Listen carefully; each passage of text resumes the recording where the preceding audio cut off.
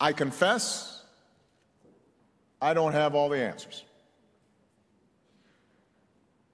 As I'm sure is true for all of you out there, those of you who are steeped in this work, who are far more expert than me,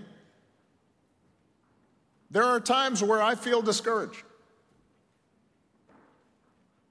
There are times where the future seems somewhat bleak.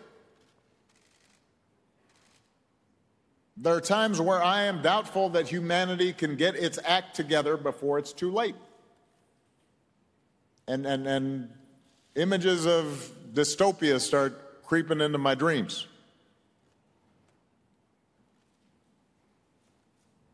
And yet, whenever I feel such despondency, I remind myself that cynicism is the recourse of cowards.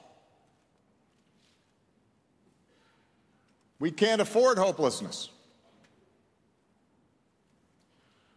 Instead, we are going to have to muster the will and the passion and the activism of citizens pushing governments, companies, and everyone else to meet this challenge.